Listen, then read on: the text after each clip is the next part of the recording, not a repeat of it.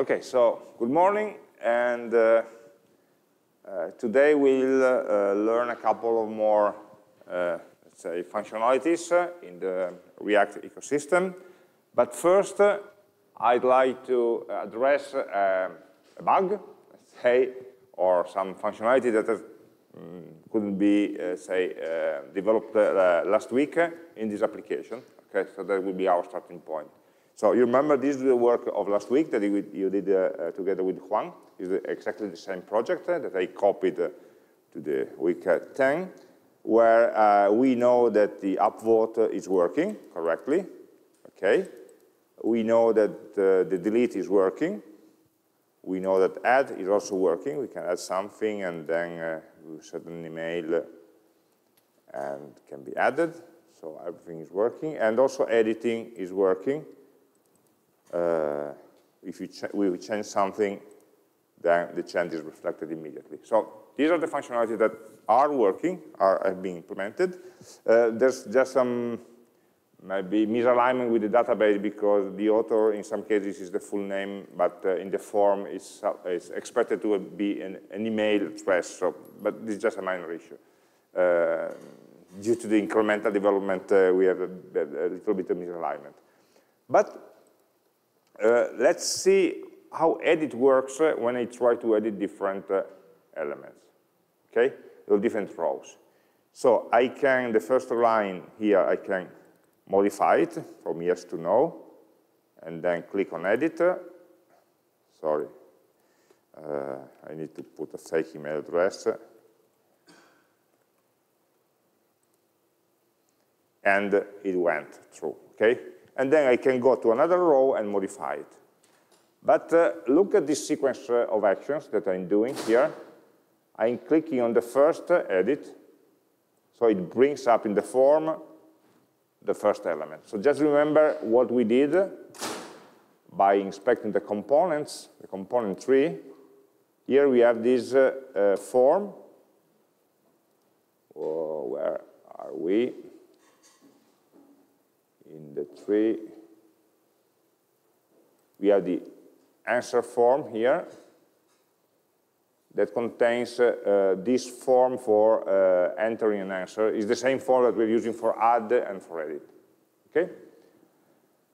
We instantiated this form by preloading the state with the properties of the element that we are trying to edit. So basically, the difference between edit and add was that add will would bring up an empty form, and edit would bring up the same form, same component, with some data already preloaded. Fine with us, okay? We see that the current state of the form is already tracked by the component. Now, the problem comes when I click on a second icon. For example, here. I'm trying to edit the last one here. If I click here, and I'm clicking, nothing happens below. So what is happening? I'm not able to go from the edit of one line to the edit of another line. Maybe. The state doesn't change. But when I click on the edit button here, okay, so I brought out the first element. I tried to click on the fourth one and it didn't work.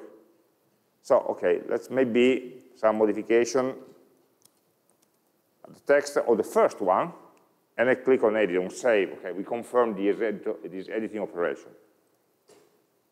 But what happened is that we actually modified the last one. Last row. So I click on the first one, it brought it down to the form, then I click on the fourth one, it didn't change, but when I saved it actually modified the last row. So this, of course, is a bug, okay? Why is it happening and how can we prevent it? So if I open this one, do some edits and save or cancel, then close it and then open it again, everything works. The issue is only when I click on an edit after The same is also if I click on add and then I click on some of the elements here, moving from add to edit, but these are more subtle errors. Let's focus on the editing. So let's see in the code if we try to spot what is wrong, okay? So let's open the code for this application. And we have this answer component. Let's increase the zoom.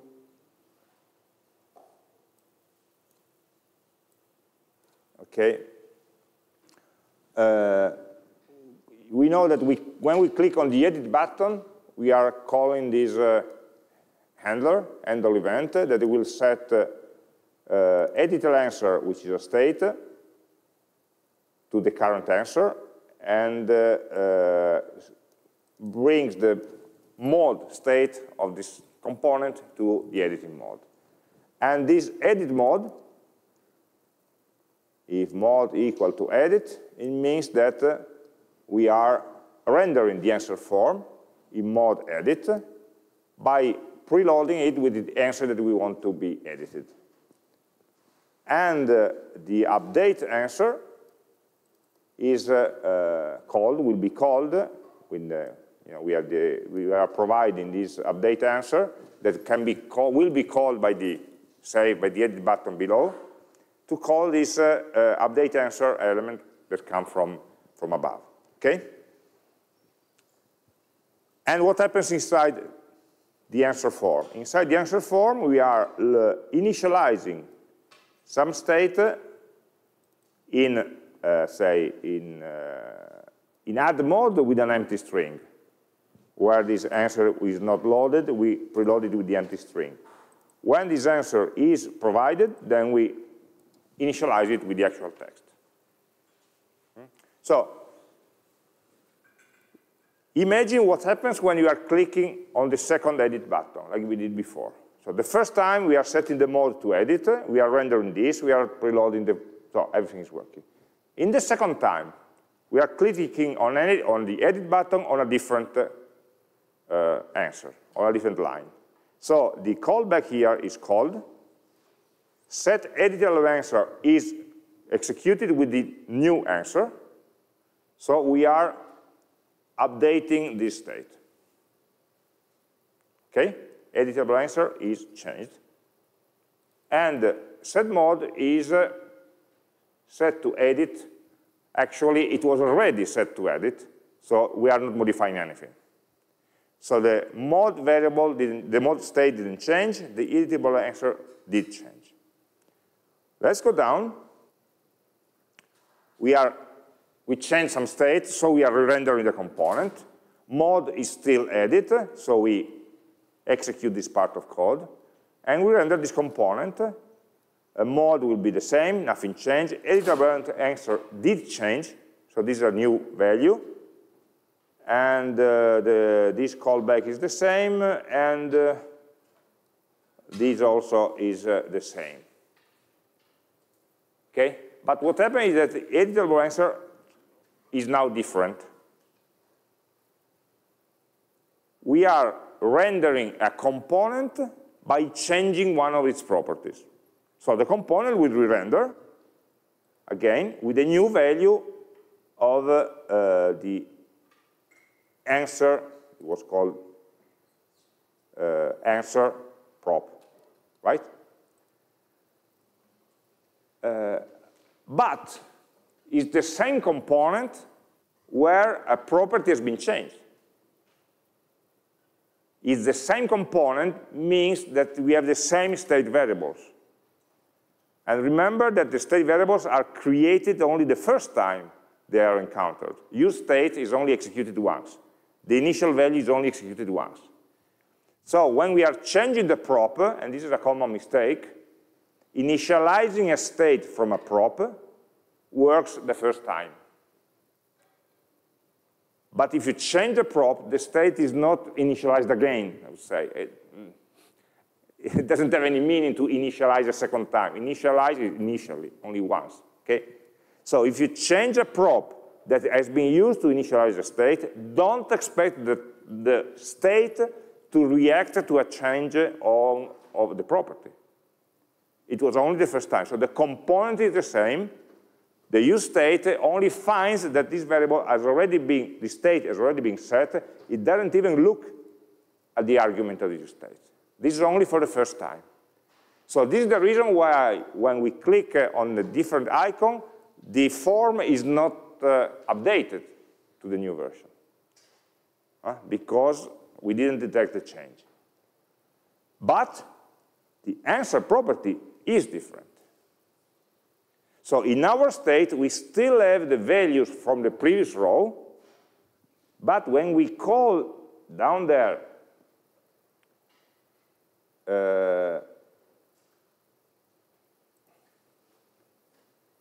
on the edit button, so edit is of type submit, so it will be on the handle submit, and handle submit is creating an answer to be saved by using the state variables, the old ones from the other row, but the new answer ID. Okay, because this prompt answer down there has been updated because I click on the other element, and so the other icon, and so it has been updated. So this is the new ID, the ID of the last row, like we did in the example, but with the values that were remembered from the ones that were initialized in the first row. So this is the mismatch. I'm updating with the value of a first row an answer where the ID is the fourth one. Okay, so what is the problem? So we understood why it's working like this. Okay, we are a prop that is changed, and the updated value of the prop is used in the callback to select which line has to be called, to be changed. But the values that we are changing didn't reload, let's say, from the new component.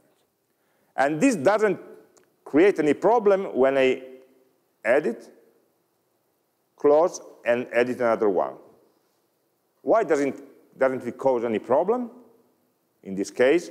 So if I close one and open another, if I open this one, close it, and open the second one, it's loaded correctly with the new values.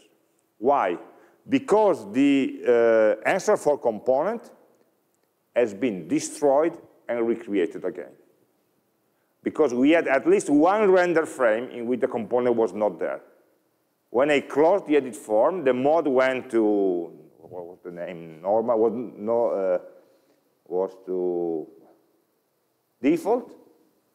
And so that form, the component was not rendered anymore, it was destroyed. The state was forgotten. And when we go to edit mode again, the component is recreated. So we are not reusing a new state, we are creating a new state for a new component. So the difference is slight, but it's a difference between reusing or changing the property of an existing component versus destroying and recreating a component with new properties and new states. Okay? So how can we work around this problem? Possibility number one, we make it impossible for the user to do this trick. For example, when we are in edit mode, nothing prevents us from disabling all these buttons. It's even strange that we have an edit form here, and at the same time we can delete a line or change a vote or something that is during editing. So this can be done by disabling the buttons. So also the button would react to the mode and say, okay, if this mode is default, I have the button. Otherwise, they will be all disabled. So that the user cannot physically, let's say, enter this sequence of actions. Or in many other cases, we change a bit the layout and we make this a modal, so a pop-up, something on top. So until you close that, there's a modal component in React Bootstrap that is very useful. you cannot, until you close this component, the part below is not reachable, okay? So it's something that is a pop-up order. So in a way, we are working on the interface to prevent this double operation to happen. That's one possibility. We recognize that there's a risk and say, okay, when we are editing something, let's forbid all the other operations. Or the other possibility is to tell React that this is a component. When I click there, I want another component. I want to be explicit that this answer form here should be different. I don't want to reuse the existing one. I want a new one to be created for me. And changing the properties doesn't change the component. Only re-renders it with the same component. So how can we tell React, or can React know that we are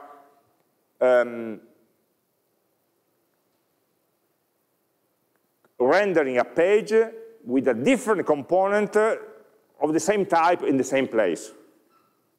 Because this is the problem. In the first render, React sees that we have an answer form in a given place. And the second render, we have still an answer form in the same place, and so it will assume, by the optimization algorithm, that it's the same component. And so it will reuse it, okay? If you move it on top, or if you do something else, it will recognize that it's the same. But we must tell React that, okay, it's the same type of component in the same location, but it's a different one. And this is the same trick that we are doing with tables. How can React know which lines we are deleting? So if it says one, imagine we have a table and then we swap 2 rows. We have the same number of rows in the same position, but it should understand that 2 rows have been changed. So the table row number 1, table row number 2 should be treated differently. How can we do that with table? We are already doing that with table with the key attribute.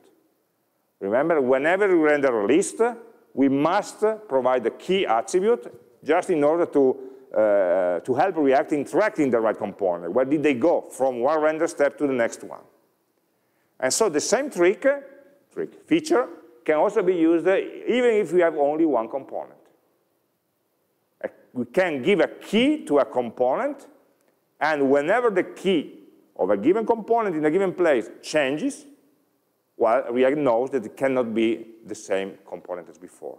So all the properties are only passed down to the component, but the key is the identity of the component itself. To make a long story short, in the answer form, in edit mode, you should give a key which is unique, for example, with the answer, was the editable answer.id.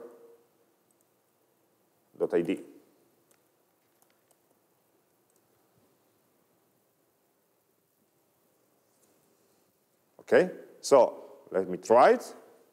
If we did this little change, we click on the first edit, it brings up this component. I click on another edit, you see that it changes because it's reinitializing a new component, the key changed, and so it cannot be the same component as before. Destroys the old one and recreates a similar one in the same place, but recreating a new one reinitializes the state variables with the new value of the properties. So in this case, we are sure that the value of the property is aligned with the state, initial state of the form. Okay?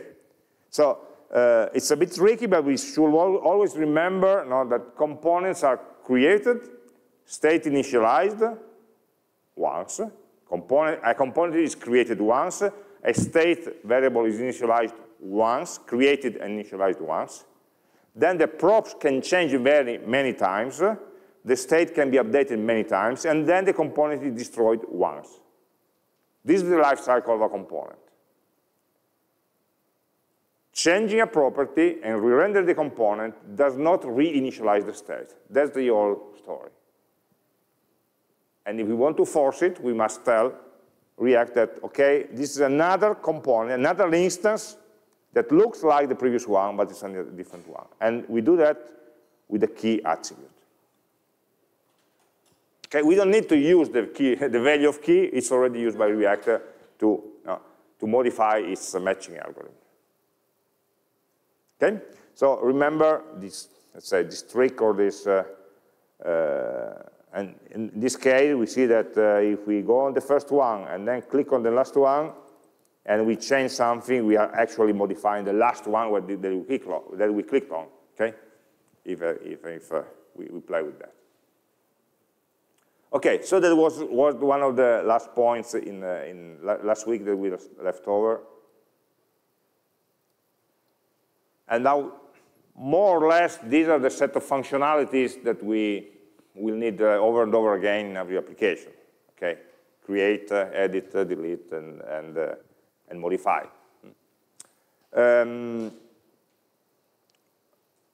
Okay.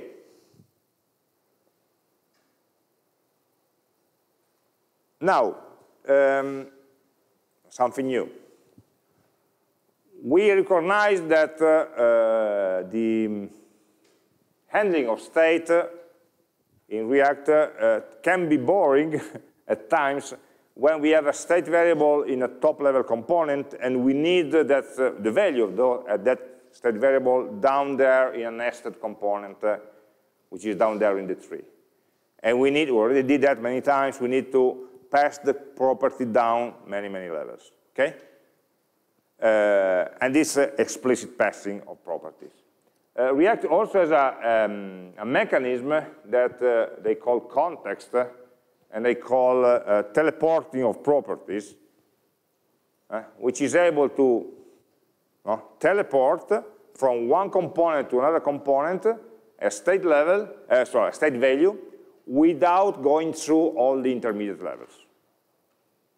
Okay, so you define a state in a top-level component, and when you are in a smaller component down there and you need that information, you can just grab it without the collaboration of all the intermediate levels, right?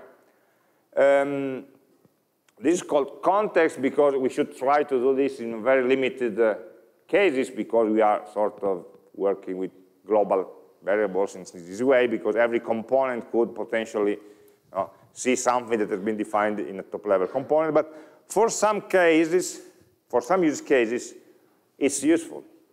Imagine you know, a website that has a light mode or dark mode, or a website that is in different languages, Italian or English, or an application where, of course, you need to know whether a user is logged in or not, and maybe who is logged in this web application. So this information is something that normally we have at the top level. In app or so on some very high-level component, we have a state that will be dark mode or light mode, a Boolean, or a string that will tell us English or Italian, or an object that describes the currently logged in user. So we can provide the picture, we can provide the name, you know, in the top right corner of the application. And that information is available on the top-level component, but is potentially interesting for every component. Just imagine in our application that maybe we want every visitor of the website to vote, every logged-in user to add, and only the owner to delete. So this little button down here should be enabled or disabled according to whether the current logged-in user is the author of the answer. I can only delete my own answers. Or maybe also I'm the author of the question, I don't like the answer, I want to delete it. There's some logic. So I'm saying that this button, which is down the hierarchy, needs to know an information, who is the currently logged-in user, that has been defined at the top level. And this is potentially true for many other elements or details of the user interface. that would mean that there are some global, let's say, or globally interesting states that in theory should be passed down to each and every component, because potentially they are interested to everybody. And so that would clutter a lot our definition of the component, because we pass a block of properties in every component, in every render, okay? So the context helps us in these cases. So we should not abuse it, but there are cases where some simple information is needed everywhere. The dark mode or light mode is needed everywhere. We need to create some color, to define some color. So every component needs to know this information, okay? Also the language, every time we have a message, we will have a switch instruction, let's render in this way or that way. So every component that will render some text needs to know this state. But we want to avoid passing through language equal to every component down the tree. We can do that only once with this context objects. A context is an object. It's not a component. It's not a React component. It's an object that is created with a specific call, factory method called create context, that creates one object containing two components. Okay, when I call create context, it will create an object, and this object has two properties. One is called .provider, and the other is called .consumer. And these two, so the context variable is not an object, is not a component, so you cannot render it, but the two properties, provider and consumer, are components. Okay, and they are different roles. The provider component is the provider where you, imagine that, a teleporting tunnel. You have two ends. The end in which you inject the object and the other end in which you extract it. So provider is the injecting, is the intaking side, where you insert a value, and the consumer is the place where you can extract that value. So the provider should be at the top level, where you inject in the tunnel a value that normally is the value of a state variable. So the tunnel is not the state. The tunnel does not contain the state. The tunnel only transports the state. So you must have a state variable and a context object able to transport the value of this variable wherever it's needed. Okay? So normally you create a state variable, and you create a provider component. You render in your tree somewhere a provider component by inserting into the provider the value of the state. This value is not a really teleporting tunnel, because it's not a one-to-one, transportation system, but it's one-to-many. You have one entrance and many, many possible exits, okay? So it means that the value that you inject in the entrance is available everywhere, in every component who is a child, transitive child, so the child of a child of a child of the provider component. So if I render provider at the top level, then every component out there will be able to use it. And how can it grab it? Well, the easy way is to use the useContext hook. UseContext is the way to extract from the context object, from the tunnel, the current value of the state. The argument of xContext is the context object is not the consumer. There's another way, which is rendering the consumer component, but it's a bit more complicated, because you are rendering a callback that renders the component. It's a bit longer. Okay, but the idea is quite simple. Okay, so we have three steps. First of all, we create a context object. It's a JavaScript object. At the top level, in our app.js file, or in some file where we can share this variable, we execute this instruction, create context. The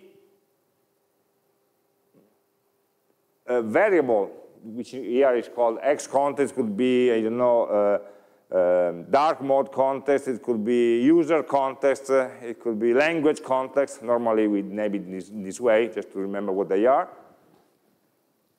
This variable should be shared, should be visible to all the components that need to extract it.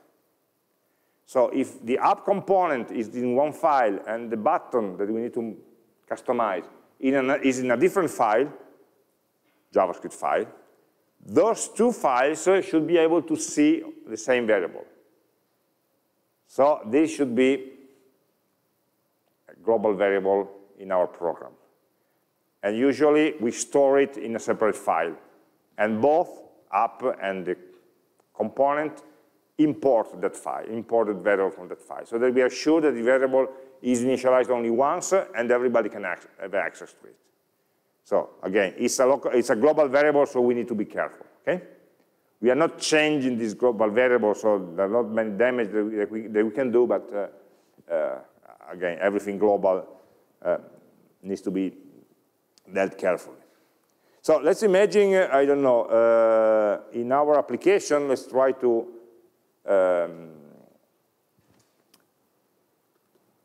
change the language, okay? It's an easy thing to do. So we could add something in the banner with a button or a label with the current language. This means that we need to create a new state at the top level in app, okay? So we have our app.js, where we need to create a new state, and we have a new state, which is in this case language. Set language, use state,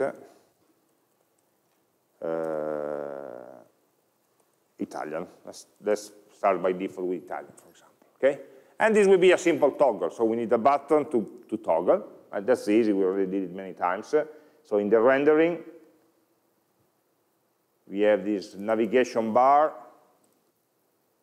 Of course, we need to put a button and a callback to toggle this button. So we need also to have a,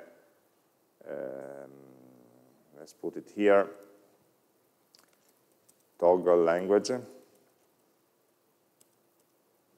function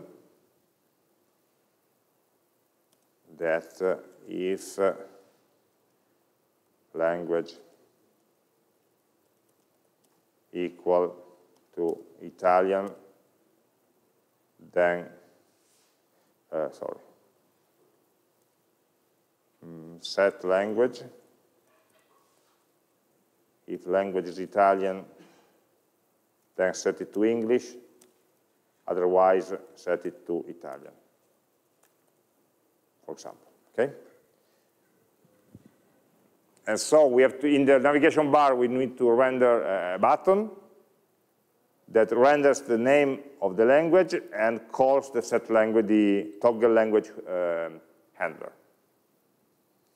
So in our navigation bar, we provide the language,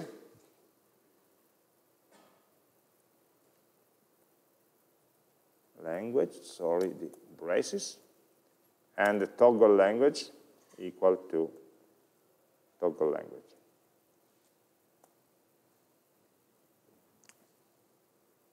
Okay? We go down to navigation bar, and we can have some button on click equal to props dot toggle language, and the text of the button would be the language itself, props.language. Okay. Okay, let's see if it works. It should be the easy part. Okay, we have a button here, prop.lang. Sorry, didn't save up. 32, no, 29 in up. 29. Set language, okay. There's a closing brace here. Okay, so we have the IT, we click, it becomes to English, and so on. Okay, that was easy. And now imagine that we want to change the name of this button from add to aggiungi, from English to Italian, reacting to this. That would be a nightmare because we have to go through to pass language and only language down to every component.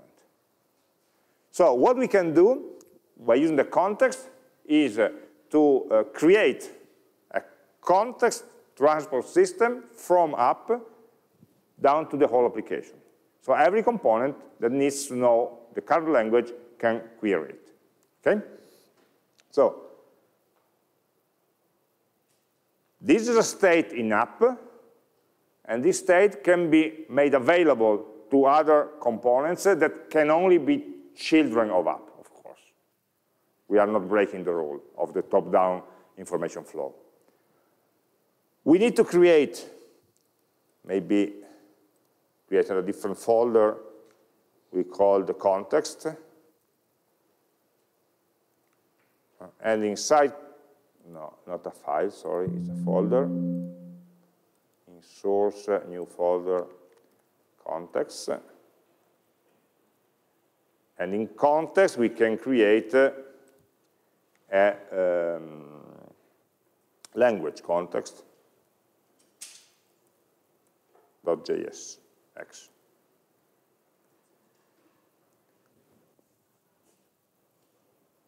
So we have a file where we can create a context object for teleporting the language state. So we are creating, let's copy from the slides. We are using the create context factory with a default value. And now, after we'll see what the default value is for, and then we store it into a JavaScript variable. So const language context equal to react dot,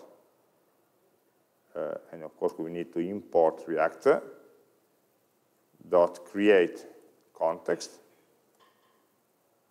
Let's say Italian for the moment. Okay? Of course, we need to import. Let's copy it from another one.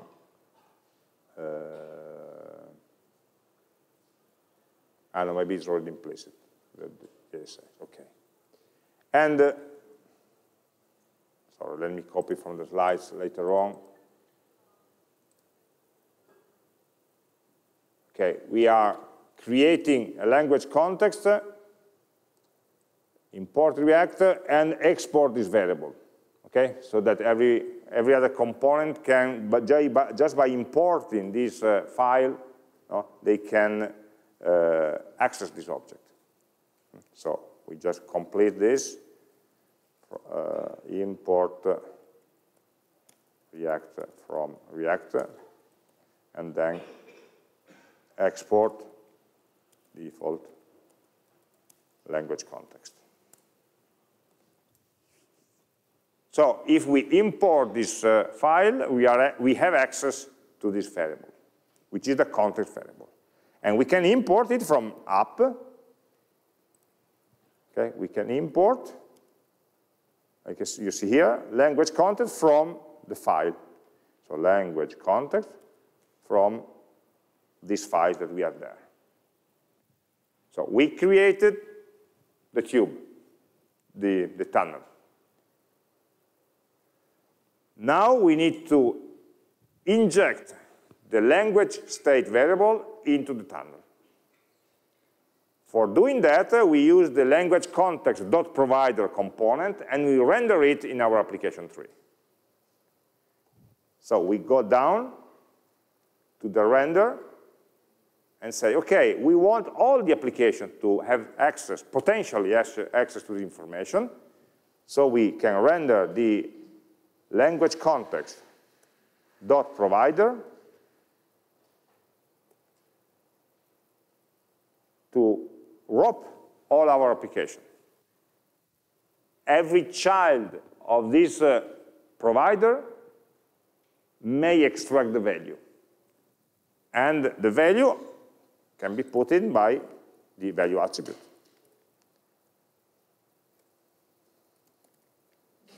Okay, so the provider didn't create the state. We created the state, and the provider only makes it available to other components.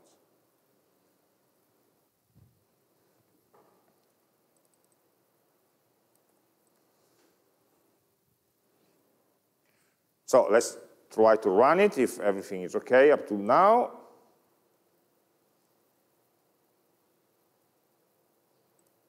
Okay, it's still working. Of course, we have this provider component that is now rendered here, you see, content.provider with the current value, and the value is, of course, tracking the state. I say normal property, okay? The provider is a React component where a prop is called value, and if you are changing the expression, the prop is updated, so nothing strange up to now. Now, let's go down into this button, where this button is rendered. I don't remember the component name. It was something like, where are we? The button, oh, okay, you are part of what? Of the question component, something like that. Answer component, we have the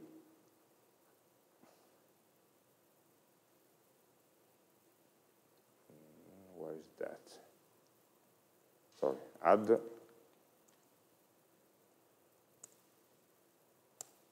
Okay, sorry, it was there. Here. If the mode is default, we render this button. Now we need to change the string according to, so the component we are in is the answers component. Okay, we need to customize it. So we need the answers component to be able to extract the state value without going through all the intermediate properties. So we could choose that the file containing the answer component can import our language context.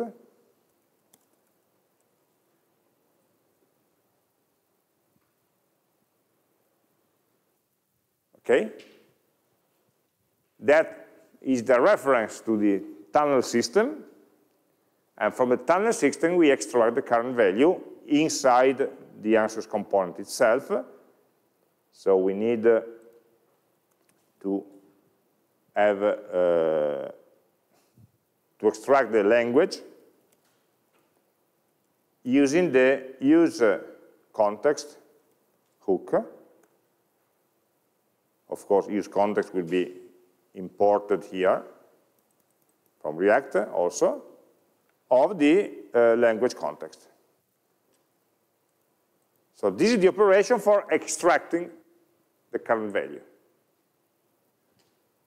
So we are injecting the current value at the top level by using the provider linked to the context object, and later on we are extracting this value from the provider, from the context object, using the hook as a consumer. And so we have a language variable here locally in this component, and we can use it in the add button by saying, okay, let's make it a bit more complex. We need to make an expression where if language equal to Italian, we write aggiungi, otherwise we write add.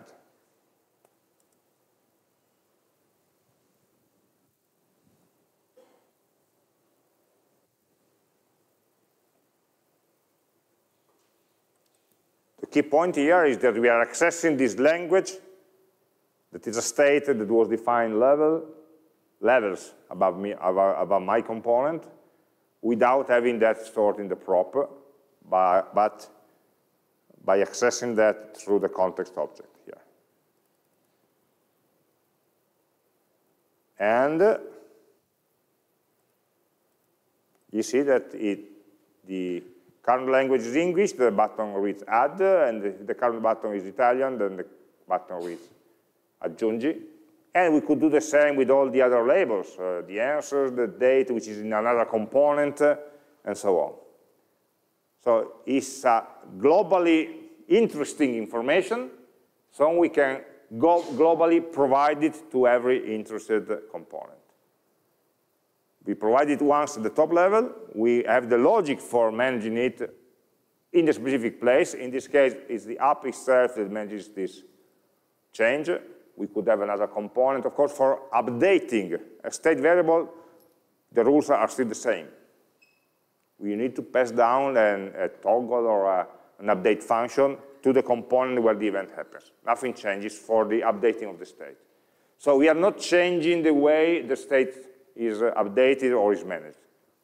We are only changing the way the current value of the state can be transported down.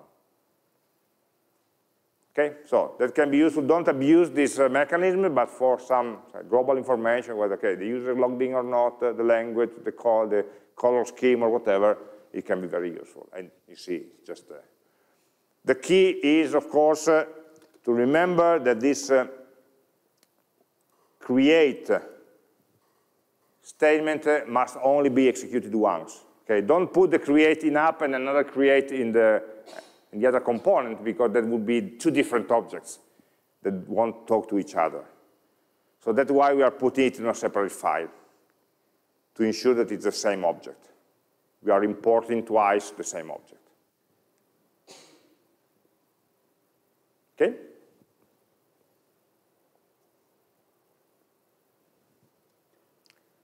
So that was easy and useful. Now let's go to something else which is still useful, but less easy, and which is the routing of application pages. And what do we mean by routing? We already did something of this kind, even without calling this way. So here we had the mod state variable, you remember. Mod is default, we show this page. Mod is edit, we show this page. Mod is add, we show this other one, and so on. Okay, so we are sort of navigating through different pages, let me call pages with quotes there, inside our application. We are customizing the look of the application by playing with some state variables that we are using to control where the application are, or where we are in the application. Oh, sorry. Okay? This is a single page application. We only have one page. The HTML is only one, and the URL is only one. And so to navigate inside the application, we need to play some tricks with some state variables that are not real states in the term of values, of numbers, of strings. They are internal states, okay? That give the user the impression that he is navigating through different, let's imagine maybe you have also a list of questions somewhere else. So we have a page with a list of questions, another page with a list of answers. You click on a question, you see the answer for that question, and so on. That would look to the user as different pages, different screens. Internally, we would measure that with some state that remembers if the user is now displaying the answers, or the user is now displaying the questions. But this kind of management is, up to now, totally done by hand. So we must remember what mode equal to default means, and so on. The router is a concept, routing is a concept that tries to manage different sort of pages in a single page application. We call them different routes in a single page application by using or reusing or modifying the native navigation mechanism of the browser. What I mean is that instead of using some mode state variable that we need to manage by hand, we can use the location of the browser. So the idea is that here, if the URL becomes, is this one, we have the home page. If we have /add, then we will render the page for adding. /edit/to, we have the page for editing, and so on. The idea is to, in a single application, to have different addresses, different routes, that will affect the rendering, will decide which components need to be rendered, and can be navigated in some way from one to another. So we are rebuilding the impression of having an application made of different pages within the context of a single page application, by playing tricks on the browser, of course. Okay? So we may have different layouts. In one case, we see some maybe welcome page. In another case, we see some question details. In another case, we see some answers details, and so on. So the user would perceive the application as a set of pages, and it perceives like it's moving through the different pages. Okay? And this is what the user expects. Up to now, we only have one functionality in our website. But if the application needs to have different functionalities, we cannot put everything together in the same page. It's already strange enough that we have the add form in the same page where we have the table. Isn't it strange enough? Normally, we don't have it. When you add, you go to a page where you fill the details, you save it, and then you go back to the list. Normally. Just imagine what you are doing with normal applications. So we have different pages where we are doing different things, right? We must do that without really navigating. So we don't know the browser to get to a different page. We want to stay within the same React application, so we have the same state, we can share it. Every time the browser, every time the browser is trying to do a get to a different page, you are resetting the application. We don't want to do that, remember. And so we must mimic the behavior of the browser that navigates through different pages by staying inside the same application. But also by giving the impression to the user that he's able to navigate. Also, maybe the back button could work. It would be nice if it can work, because right now, if I do something and I want to go back, I can only use the functionality inside the application. You see, there's no history here, because there's only one page. Okay? But maybe we can rebuild this impression for the user. And well, this was an example. This is taken from the Facebook pages, but of React was created by Facebook. No? So this was one of the examples. The React application is only one, but according to the URL, you have facebook.com/ it gives you one view. Facebook /profile name, it gives you a different view. And /page name, it gives another different view, and so on. So the application, the React application, recognizes part of it. It's the same application that recognizes part of the URL and uses this information to change the rendering of the page. So, like the mode variable was stored in the URL instead of an internal state. This is the the goal. But they are not different HTML pages. There's no reload going from one pseudo page to another pseudo page. Okay, there's some examples. So we are using the URL to store some information about which page, which layout we want to show to the user. And according to this information, we will swap in and out different components that we want to render. Okay? We can also have links that go to different parts. We can also have the history, back and forward buttons to work again. Just by remembering which URLs we are using, with the exception that changing the URL will not reload the page, but it only update the internal state. Okay, so there are different libraries for doing this trick.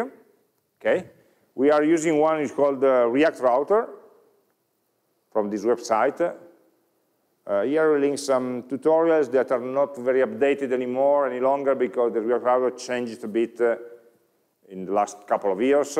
They are shifting to a different way, and also the slides for today are a bit different from last year because we are following the latest version, which is 6.4, but there's only one file in which this will be different compared to last year.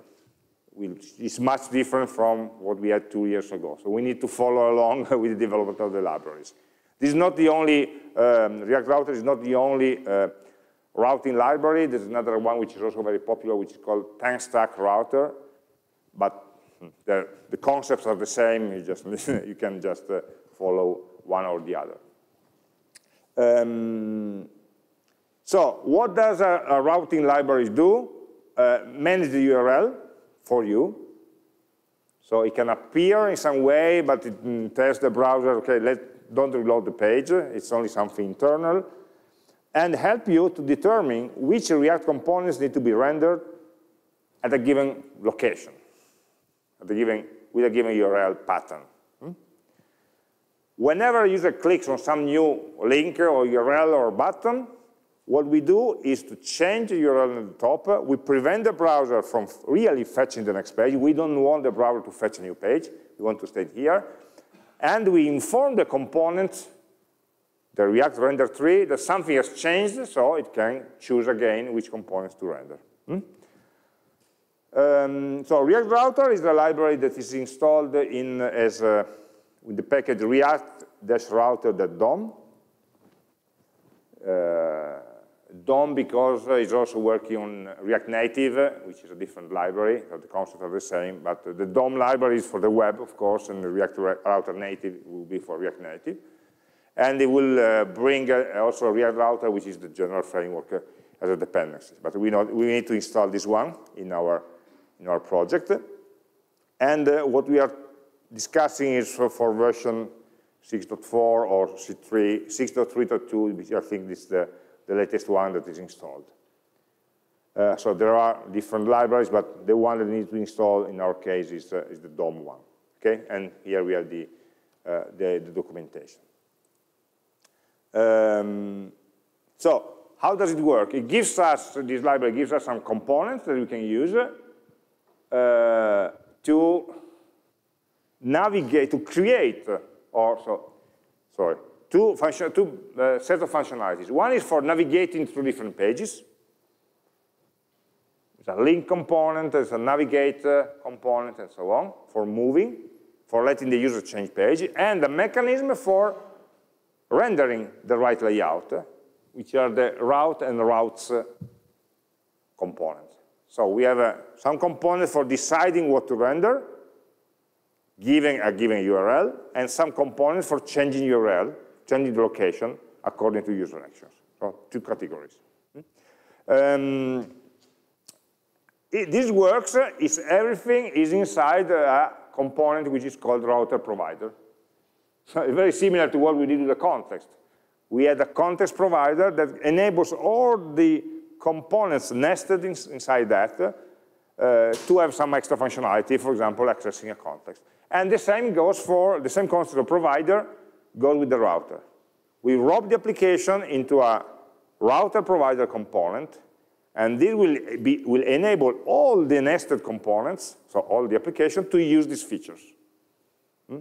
You see, in a complex React application, usually at the top level, you have a nesting of 1, 2, 3, 4, 7 providers. Providing something, you have a navigation provider, you have a context provider, and so on. So we are a set of wrappings that enables all the application to access these extra functionalities. So the first step would be to create this router provider component, and then, of course, we need to see how to wrap our application into some router provider that needs to be created. This component that needs to be customized. And then inside the router provider, we are using, for example, this link component, link to / link to about, link to dashboard. They will change the location. It's not a normal link that we do with A. It's not an A link. An A link would ask the browser to reload the page. A link is just an internal navigation. Okay, so never use an explicit link, always use the link component provided by the router. And this, what does it do? It changes the location. And then we have these components called route and routes that do some pattern matching on the location. And they will render the element that matches the URL. So the user clicks on a link to equal to /about. It will change the location to /about. And so when we are rendering this component, we have routes is sort of a switch statement, and route are the single cases of the switch statement. So we are saying choose the route that best matches the location. And now the location is /about, so the second one matches. Therefore, in all of this block, what we render is this about component, is this element here.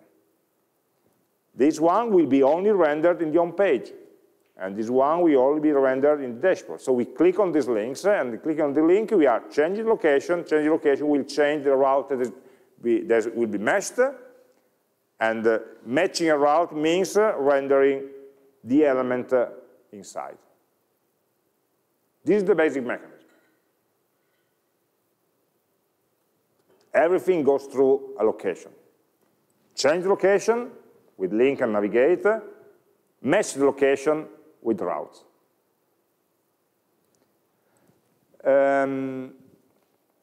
If you go to the documentation of the React router, they tell you that they have 4 and 5, 9 different routers that behave in a different way.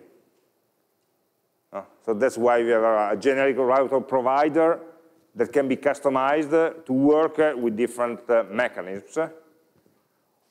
These 4 ones are the new ones. They are called data routers also, because they also have some extra functionality for data fetching. It's not for today. And these are the old ones that were before version 6.3. So the switch that we are doing this year, we are moving to the new ones, and last year we were using still the old ones. Okay, so that what we are changing this year, just to follow along, and these are the recommended ones also. So we are not using the deprecated one or the old ones anymore. And the difference is that those below were just components that we could use to wrap the application, and these are functions. The new ones are functions that create objects that we can use with the provider. So they're a bit more complex to create, but they are more powerful because you can provide more attributes to them. We see how. They are different because they provide different functionalities. For example, the one that we are going to use is the browser router. So we are using the browser functionality, the location, like we said before, to track the current state, the current pages. The difference, the second one could be create hash router, which tracks the location by using the hash in the address bar. The hash sign in the address bar in the URL is normally used for internal anchors inside the page, for linking different items of the same page. And so instead of, for example, like /about, we would have hash about. Instead of dashboard, we would have hash dashboard and so on. This means that also from the browser point of view, the URL is always the home page. And we are intercepting some change that wouldn't really change the web page. This is only done to support older browsers where the reload of the page could not be prevented or could not be managed by JavaScript. So if you really need to support older browsers, you can use a hash browser, but today with modern browsers, the best way to go is this one. Okay?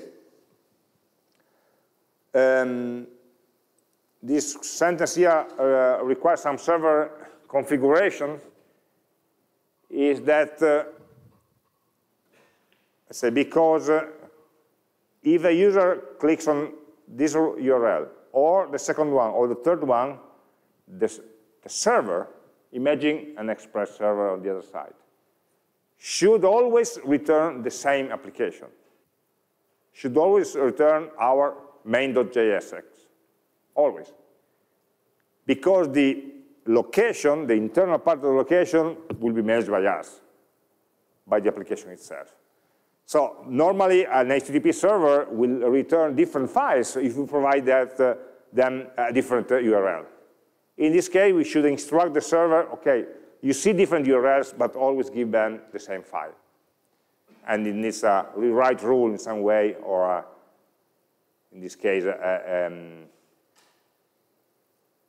pattern matching rule that says, whatever I'm asking you, always give me the result, which is the React application. But this is not a concern for the moment, because in the development server, it's not needed. It's already doing that for us. Okay, so it's already configured in this way.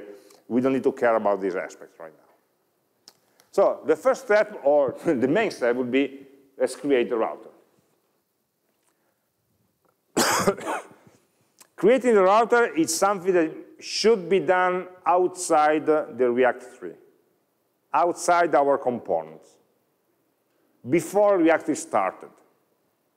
And this is why maybe it's the only time when we are going to open and touch the main.jsx file. Usually we don't work on main. We work in app. In this case, we need to work in main. To do what? To create the router object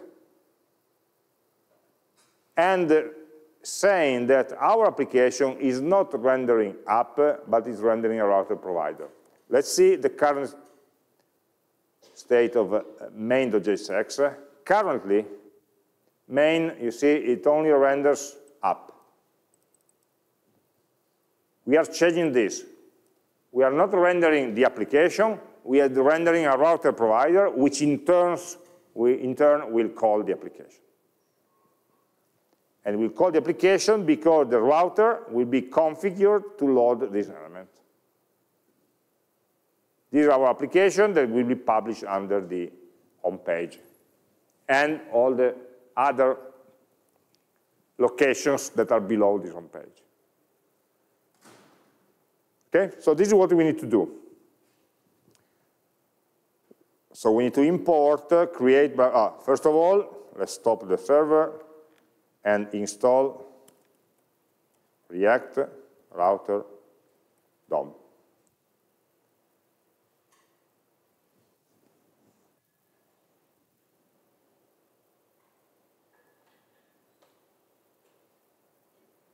Okay, once we have it, in main.jsx, we can import import, what do we need to import?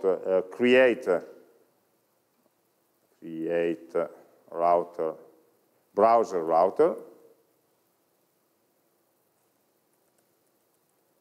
and router provider, router provider,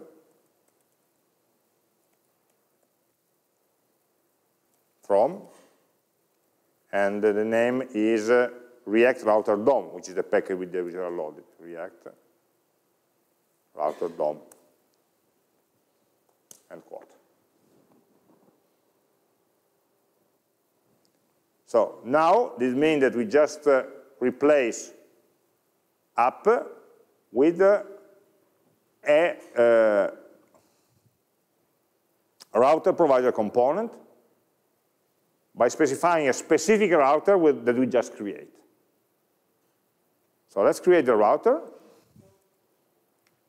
const router, by calling the create browser router with a specification object called router options. Okay, so we have, oh sorry, it's a list of, sorry, I forgot one parenthesis. It wants all kinds of parentheses. Okay, so it's a list of objects. And we need, for the moment, we need to specify two properties in where do we want to mount this router, so which are the URLs that it should react to. The other ones will go through normally.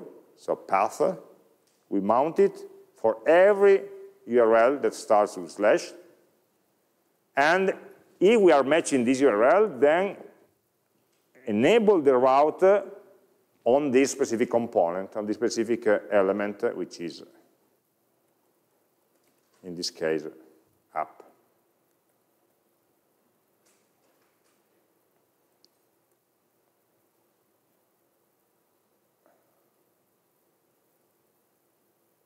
Sorry, it's not an equal, it's a column. I'm creating an object.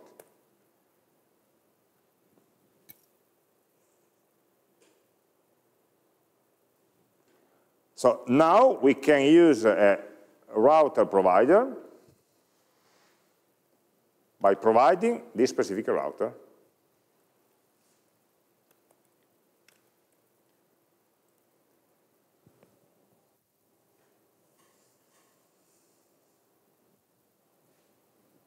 And if you're lucky, nothing changes.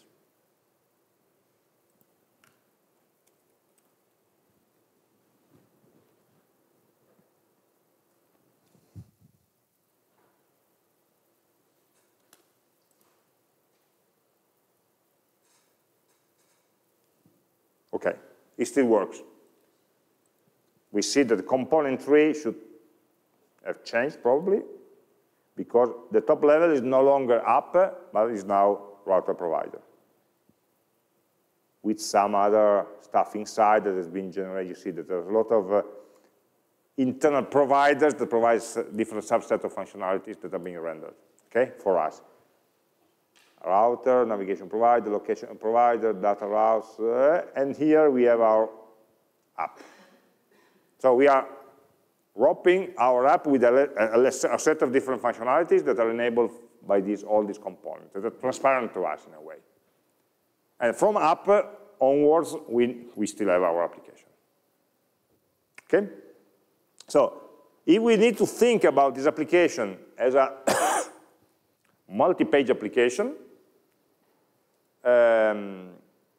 we should plan how it works, how we want it to work, and then learn how to implement it with the different components. The first step is to decide which are the pages in our applications. And then we have a break and start the implementation later. For example, here in the exercise for this week, we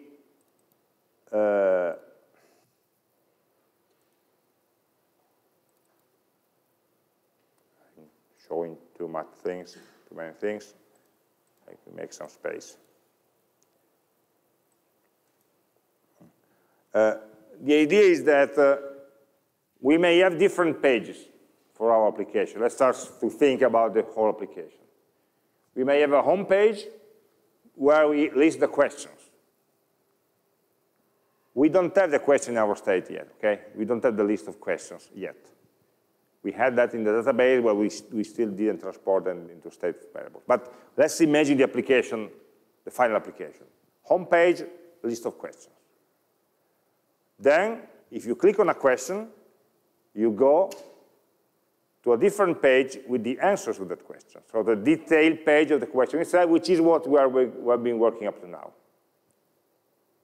A single question and its answers, and all the actions related to these answers.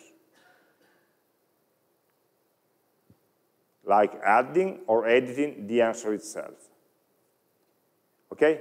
So the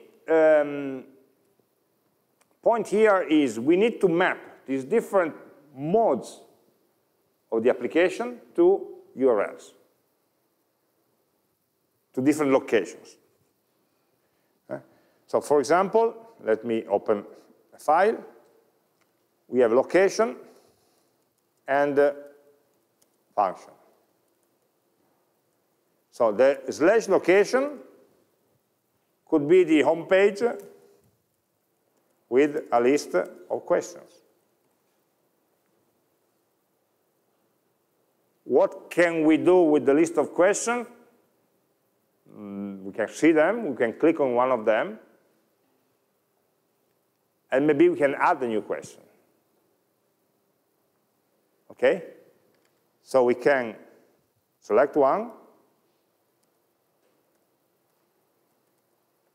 or can add one new question on this page. So we are imagining what is on that page. If you have paper and pencil, you can just draw it and say, okay, we have an add button at the bottom, and all the questions are just links, with some information about them, the number of answers, the date, the author, whatever you want. That is the layout that we want to render if the location is home page. Then we can have a page where we show the answers for a given question. So that could be something like questions number 3 or whatever. If we have an URL like that, we are saying that we want to show the answers to a given question, and the question is 3. It's similar to what we did to the server side by mapping operations or objects into fragments of URLs. The idea is similar, but here we are thinking about the layouts. What do I want to show if the address is like this? So in this case, it will show me the detail of question number 3 and the list of its answers.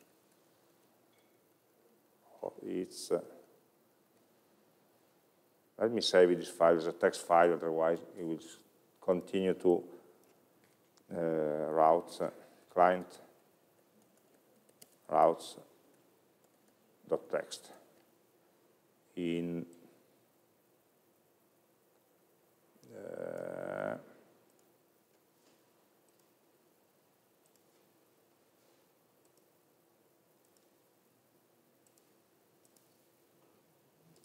okay.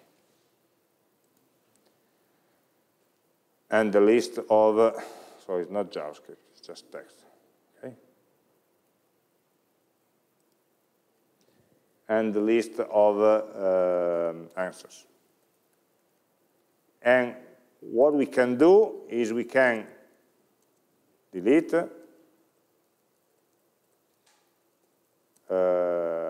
edit, upvote, add a new answer. And maybe for edit an answer, we can have a separate page we can have something like questions 3 edit. And is a page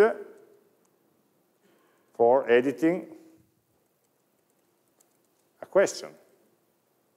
While questions, an answer to question number 3. An answer to question number 3. While we have questions 3 add, could be a page for editing, adding a new answer, adding with a D, a new answer, an answer to question number 3, for example.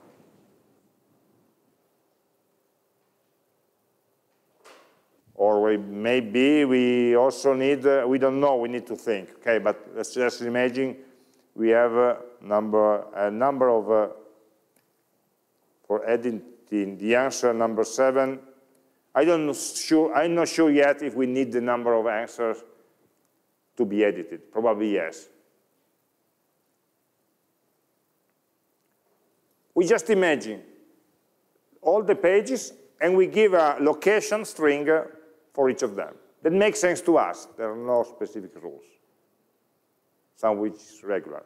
And of course, we could also imagine something like an add question, which is a page for a new question.